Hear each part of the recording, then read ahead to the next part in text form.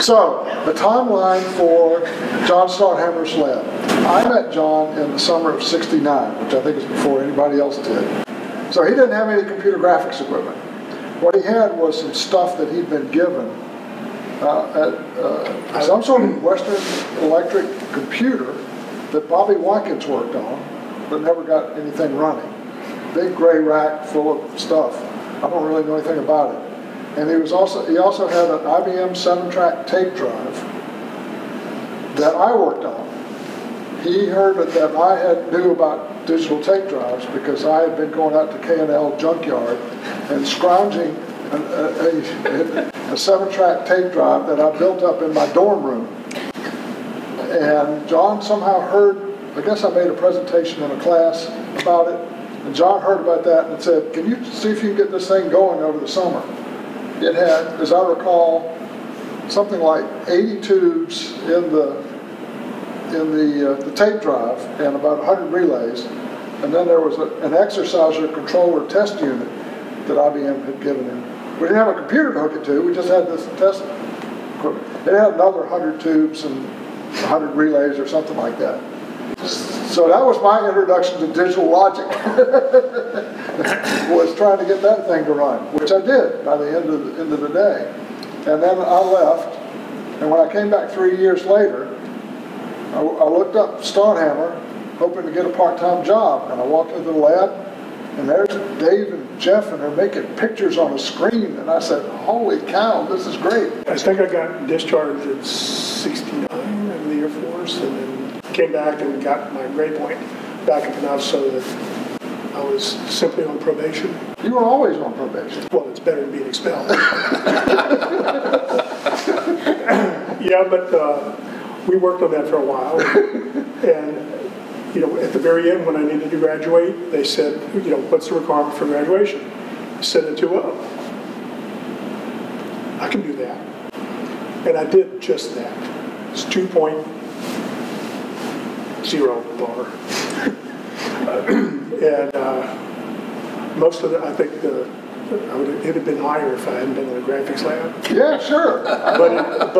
Because that's where you were all the time. I know, and that's where I got most of my education, was in there, working around all these other guys who had actually more real-world experience than I did. And they were doing stuff, and I just got in there and did it with them.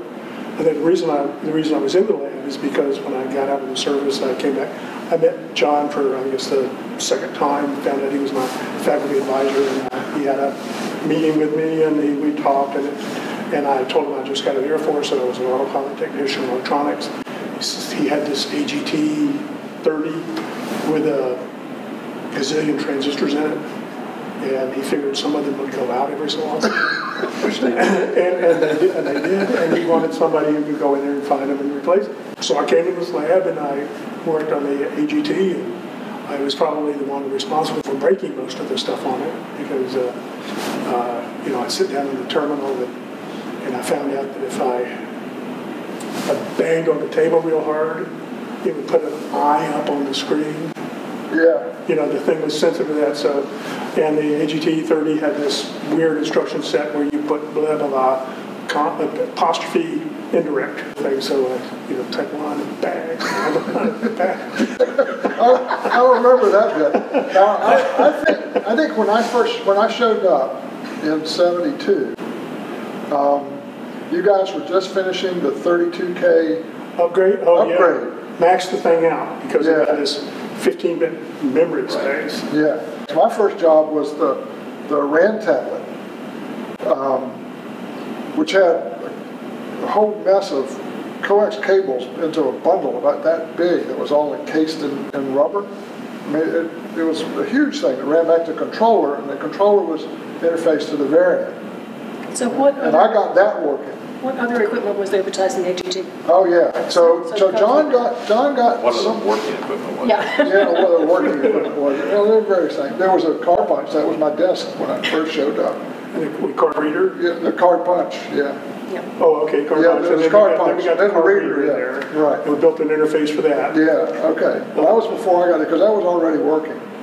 But so John, from someplace, John got this educational system donated. This company went out of business. That's where the Variant 620. Yeah. Okay. All right, Variant 620 mini computer with paper tape I/O on it, and it had an interface of some sort originally to a slow motion video disc. So it was an educational. My understanding, it was an educational system, and there was this sort of weird looking console thing that it fed into, and so they were doing video based, computer controlled education before they went out of business. And John somehow or other got the stuff. I think it was somebody from Arizona maybe that he knew at Arizona. And I built an interface to 2 9-track tape drives that John somehow got money for, and then I designed an interface for that. We had that big, for the Variant. that massive printer that we plotter in there too.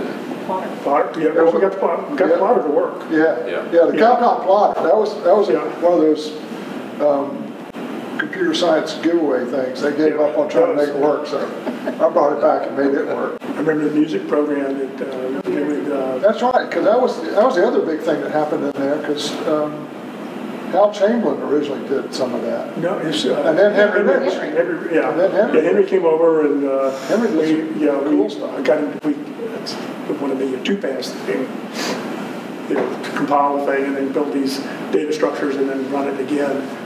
And I told everybody what we did. We chose to the thing we liked best was Bach, to cut and fugue. And the reason we chose that is because it sounded okay in 1/4 real time. Because that's the way it would come out, and we record it on the tape and then play it back.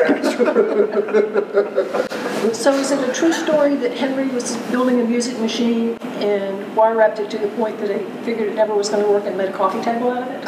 I think that's correct. Yeah, because he had a coffee table at home. I remember that. Yeah, I also remember we were in Galt's digital logic lab, our digital logic class, and in a lab to go in it. And I remember one day I was in there and we had this massive wire wrap thing of the AGT memory interface, this huge card with all these TTL on it, and I think I'd wire wrap the thing up, and I was back there trying to debug this thing. And the guy came down from the logic lab. He says, "You need to be in the logic lab doing your work." I said, "Well, what are you doing in there?" I said, "Well, we're working on flip-flops."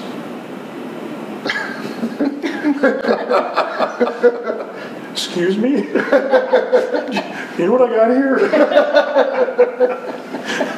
We had 190 chips or something on this damn interface, and he wanted me to come down and hook up a flip-flop. So Galt finally came in and he says, well, basically I had missed all of those labs. And Galt says, well, you got to do something. So I said, fine, what do you want me to do? He says, I want you to do a binary to gray encoder. I says, how many bits? So you put it in, binary on one side, push the button a few times, and gray code started coming out the other side. And then you flip the switch, and you push the button, and it comes back the other way. And sure enough, the Gazzetta is equal to Gazintas. And you got an A. I got an A. Which got you up to the 2.0? That's the only thing I ever got me to that's the only way I ever got A's was in the lab portion of the course. So when you showed up in 75? Keep in mind, I showed up, John gave me a tour of the lab. He showed me the processor that everybody had worked on, and I explained to him why it was a bad design. This the fast our ECL thing, our asynchronous ECL thing? The ECL stuff, and explained to him that because my background is in RF transmission lines, and, talking about terminating here and twisted pairs here, things like that. But then, and that's what got me accepted, because I was kind of a below average student as an undergraduate, and the admissions office didn't want me to be accepted. They didn't want me. But John... They want you? Well, they didn't want me back. but John overrode that. He said apparently he wanted somebody with some high-speed logic, because I'd been doing ECL design before. So that's what got me in. But then I was just in the class. I was getting classwork out of the way as quick as possible, I don't think I really spent any time in the lab for You took a at least, lot of math. Seems like you were always in the math field. Yeah, I was doing a lot of math. Well, and then Nick and I were in the library constantly. We read every University of Utah dissertation. But so I guess maybe it was 76 when I really started pushing stuff in the lab. Yeah.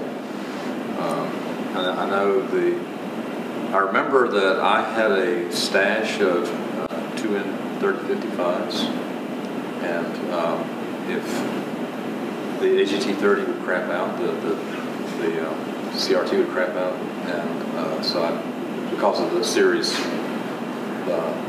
regulator, and since I had the right parts, I'd go in and replace them in the morning, and since I replaced them, I got to use the machine all day, and I'd finish up and go home, and anybody else could have it after that. But that's what happens when you try to drop 150 volts across a transistor that's only good for 90. all I know is that my supply of series regulator transistors got me through long enough to do the dissertation. So I did that, and then you also spent a lot of time fixing the disk drives. Well, that's because we didn't have enough space. We needed another disk drive, but we only had one controller. And so I just wire wrapped a controller. It's just TTL. I mean, how hard can it be? Yeah, exactly. And a so small wired amount of that. software? Sorry? Software? Well, actually, the software's pretty straightforward. You know, if you, Adding that it's software just another address. I mean, how complicated that's is true. it? So that became my disk drive. And so I was storing all of the raster images over there. And the only other thing I really did was that ill-fated movie where we took one bit on one of the registers of the AGT and then took that bit out, ran it into FET, and then ran that into... It was better than that. I duct taped a photocell onto the light. That's right. In the register. No, that was what you did. What I did was... Oh, you did? Yeah, I went and just tapped into the signal. Oh, man. I thought we had something hooked up when I was there. We had something hooked up that made noise. Yeah, so because I have my Super 8 camera. Right, so yeah, that's what you were. You're what right, I did is I stole that 16mm camera borrowed it from some department. Yeah, right. And put a solenoid in there that would punch the single frame. Yeah. Eventually ruined the camera, but we did get. This was in 1977. It was. And we took the film before it had been developed. Got on the plane, we all went out to San Jose, and I had it developed out there. I remember. And the three of us went and looked at it. We're the only people who've ever seen it. Thank goodness. And I don't think you've ever talked about it in public. It's an animation. It's an animation that It was animation using my scanline algorithm for curved surfaces, and quite frankly, every still scene looked pretty good. So I had a lot of confidence in it, and I had slept on the floor of the lab just to make sure as it ground away. Of course, this thing goes click every couple of minutes, so I'll wake up, and go back to sleep, and then but then it, so a few hundred frames and get it wrap it up. You slept on the floor. It was a raised floor, right? It's a raised floor. Yeah. Were you there when we moved everything out of the lab and built the raised floor? No. Well, you're lucky. I can imagine. I'm just thinking of all that. You actually put that in there? Yeah. It was John. John got it from some surplus place. Of course. It was John, right? Where surplus was what it's all about. Remember the day we went out to the state surplus place? It's got this box that was big enough for three of us to stand in. Yeah. What's in it? Oh, about 80 pounds of stuff. Well, what is it? About 80 pounds. Because we had no idea what was in there, just stuff. Well, we do a little bit. We figured some electronic, we saw there was a transistor doing it. So we got in there and started sorting through this thing. And most of the stuff you pick it up and okay, we know what that is. Put that over in this pile and that in this pile. And every so often we pick up this thing that is this? And you look at it, and you turn, could not figure this out. Ed, what's this? Ed would, oh, that's a so-and-so. And you'd look at it again and say, that's the only thing it could be. Of course he's right on that. And it's a fact, he could just, this is... But those boxes full of stuff came from Western Electric. When they canceled the safeguard program, they scrapped a whole bunch of stuff, and it was chock full of some sort of complementary logic that Western did, that nobody else ever used or anything like that, and we never used it for anything. No. But we hauled a couple of great, big, huge power supplies out of there, and that's what Ogden was using to power up she was building the fast processor on big all-gap wire wrap boards. Turner says, this isn't going to work. Right? But one of them was a 2-volt supply to be used for terminations. I mean, these things, they were linear supplies, right? They weighed about 150 pounds a piece or something like that. But they came out of the Safeguard ABM program. Well, I'm glad I was working at Western when they canceled that. Yeah. In fact, they had voluntary layoffs, and even though I wasn't working on Safeguard, I took a voluntary layoff because I got a 3 months salary before going back to school at State. So this was, they had good parting gifts. It was better than that. So I had been working on loan to Bell Labs, right. and while I was a Western employee, and what happened was that Bell Labs got wind of the fact that I was leaving early to go back to school, and I said, well, what are you going to do in the month between leaving and going back? I said, I'm just nothing. I said, well, come to work for Bell Labs. So I worked for Bell Labs for a month before coming to NC State. The same month you were getting paid by Western? Same month I was getting paid by Western, which really irritated Western. But got me a job at Bell Labs after graduating. There you go. And I was still teaching school that year. Yeah. So I didn't come back as a sophomore in Double E until the fall of '76. Year later, right. Yeah. Yeah. And then a year after that, I talked my way into the master's program in graphics and digital design, and became an official groupie. Official grad student. Official grad student, yes. Yes. Okay. But I married him in the meantime. So. No, you're a member of the EGADS team. I was a member of the EGADS team. Experimental Graphics, Animation, and Design System. That's probably after you. I remember the EGADS logo that I rendered it, made out of Bezier curve. Yeah. And it looked like red plastic. Back in the days when we could only make plastic. Look, the foam plastic was better than chalk. Plastic was better than chalk. That's true. Yeah. That's true. Yeah. Or faceted chalk, whichever. Nobody that did anything interesting in John's lab would have ever been let in there by the administration. No. John bet on people that he thought were going to do something. And for unusual reasons. Yeah. I'm not sure that he bet on me to do anything other than keeping his computer running. That was important. And then you discovered that you could write code. And then and a lot happened after that. I got in there and well, I got it running, now what? So I just started picking stuff up, and the thing that, it was, John had a way of collecting people. And I'm not sure what his sorting algorithm was. But some of them didn't necessarily work out. Well, sometimes, but mostly we had remarkable chemistry in there, and everybody, there was a level of excitement I think that people had about this stuff. It was a very coherent group. There was a lot of excitement. Why? Why were we so excited? Because it was brand new. There was all of this opportunity. Well, right. I remember we would sit down at the New Electronics magazine would come, and we would jump to the back and look at all of the new stuff, all the new components, and we'd sit there and we would.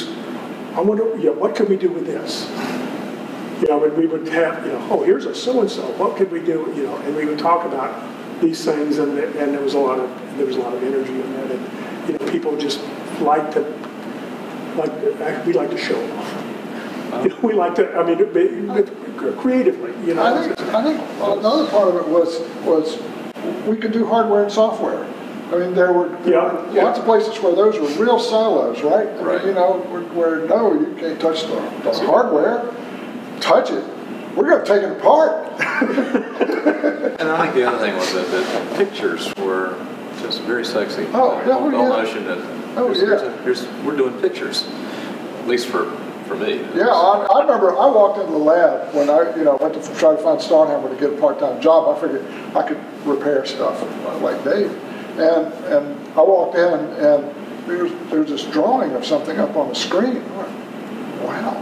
I mean, I'd never seen anything other than a Model 33 teletype interface to a computer. No, and then Jeff reached over and turned a knob. And it was like, whoa! You can make it move, and it looks like it's in magic. It looks like it's in 3D. It's not just a drawing. This is a lot of excitement. Cool. Yeah. Well, it was kind of. I remember, that point. It was.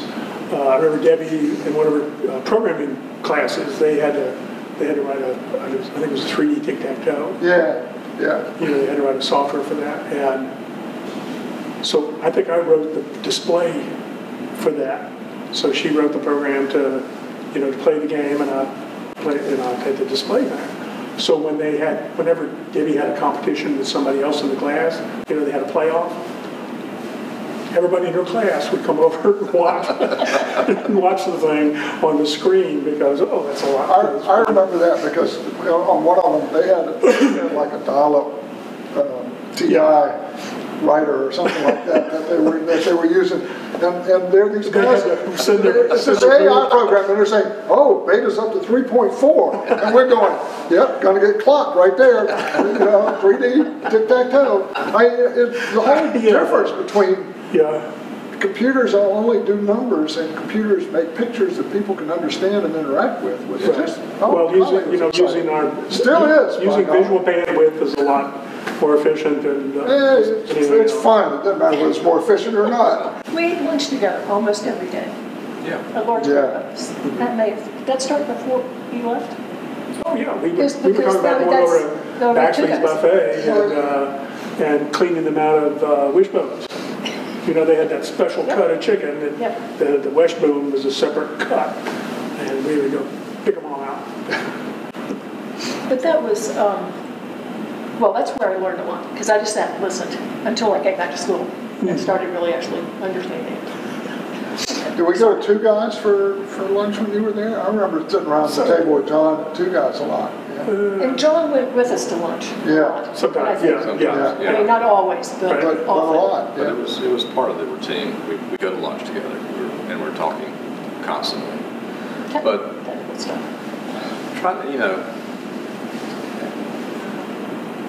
we'd go in the morning, we'd trickle in the morning, doing whatever we're doing. You were married, you came early. True. I was also in a hurry to graduate, but the lunch was the anchor point. That's true. That was what got everybody was there. Everybody was talking, and then however some people stayed all night, some people left at 5 o'clock. But lunch was the nail in the. John's built a couple of machines in his basement. Other research. Chuck at Ohio State and Bob Evans at Miami said, "Can you build me a thing that I can do graphics on?" And John did that in the basement of his house. I don't know how much money he lost on it, but when we decided to start the company, we said, "John, you can be part of this."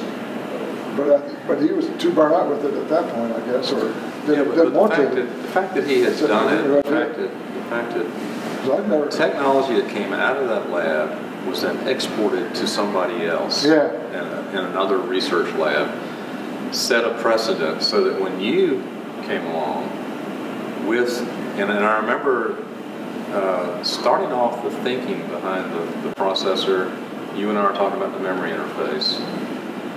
I don't recall thinking in that terms of product. I think I was thinking of it more in terms of a research project, which but it was a fairly natural transition, given that background. You were gone before that thinking changed. Okay. No, well, I always thought it was a research project because I promised to do anything for anybody. if I had thought that I had a concept of how I might possibly be able to design this, I'd give it a product name and a price, and you'd say, "You did what? You promised them what?" Well, I just, But that was I was gone because it was a research machine for researchers. Right. And it was universally used by researchers, including me, with the sticking in the back of your Volvo. That's right. Yeah, but you left before John did the. Were you part of Digitech? That was John's company. Yeah. So you were firsthand. I remember sitting in the stoop outside of Daniels trying to come up with a name. Yeah. And I quit my job at Terminal Communications to go be part of Digitech. And I went back to the same old office on this third floor of Daniels and sat there and we didn't have any money.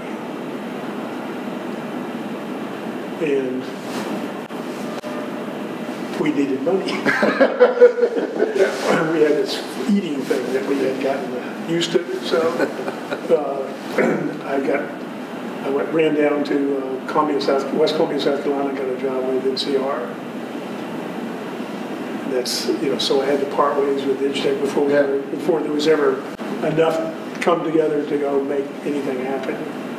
I had to eat. But somehow or another, in order to do this, they had to buy some parts. Yeah. Had to do the work. Yeah. That was in John's basement. All in John's basement. Yeah. But that was, that was precedent. That's something that I just remember going over there and they were saying, "Do you have any idea why none of our frame buffer works?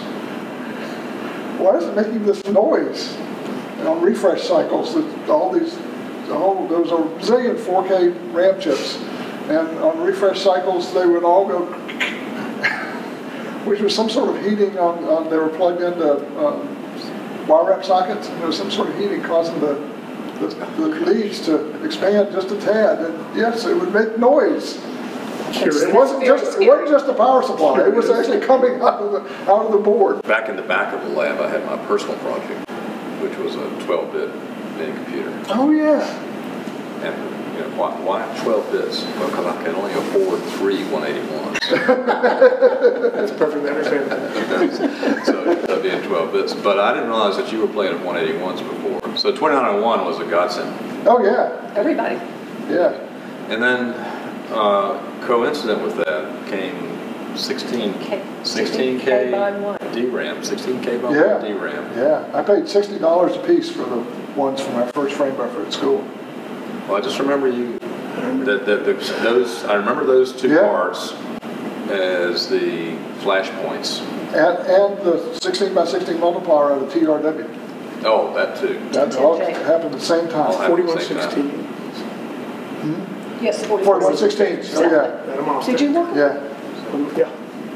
So this is just a convergence of availability that happened at the right time. It was. Sometimes when I've made a talk, it's been about, the great times are when there's some big inflection point in the technology that allows you to do something that you haven't been able to do before. And this was one of those points where you could build a processor, you could get enough memory for it, right? And you could do DSP or fast math, whatever you wanted to do. All these chips came together. I mean, other revolutions were later. You could do ASICs. Good golly, you can do whatever you want in an ASIC. And it's not just that, because we did everything wire wrap, right? I mean, we produced all the original Iconos boxes. I don't know, probably 100 of them in wire wrap. But then it became possible to do PC layout with something other than black tape from Bishop Graphics. Yeah, right. On a big acetate thing. Which is what we did. But then you could actually use a computer to do this. I remember visiting somebody, and they had $500,000 in a CAD system in order to do printed circuit board layouts. Well, that wasn't going to happen in our startup, I'll tell you that. But later on, So You can do where it. did that transition? So this was a research project. I remember very distinctly it was a research project. NASA. Building the Yeah. high-speed processor. When did it become a commercial? Because I was gone. You were gone. I missed this. What was the transition? There was a night that we Yeah. sat at the red linoleum table Yeah. that's still in our house. It came from my daddy's office.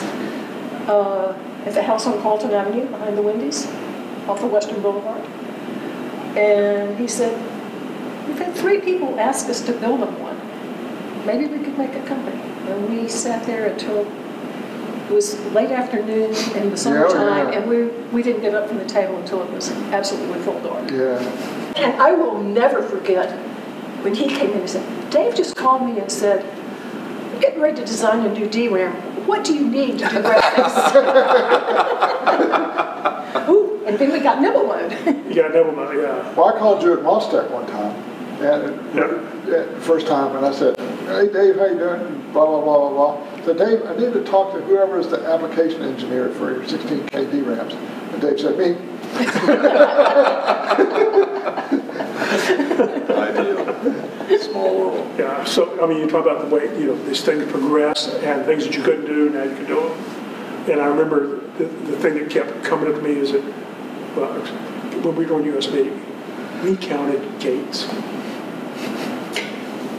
Oh, yeah. And then I go in there and we did, sitting down for the first work on USB 3. It's only another couple thousand gates. Only. There were some Really, I mean, there was this transition that happened. I mean, the first computer, first PC rather, that I've got an entire 64K of memory. It's like all I can take. So no, a meg. You can get that thing up to a meg. And I remember getting the first NMOS 64Ks. My 64K. Put them in there. There were zero weights. There was zero weight state parts you could get that for those, and we filled it up. And now you can get that much on an L3 cache. I'm old, I can't remember names, but I was in a meeting with these pioneers, and we're talking about, and also Cray's chief architect, all of us, and they were talking about how they got into computer architecture. And they come around to me, and I said, well, my first machine was a 12-bit microprocessor, but I forgot to put in a means for writing into the address register, so there was no branch. And at that point, I gave up and went into computer graphics instead.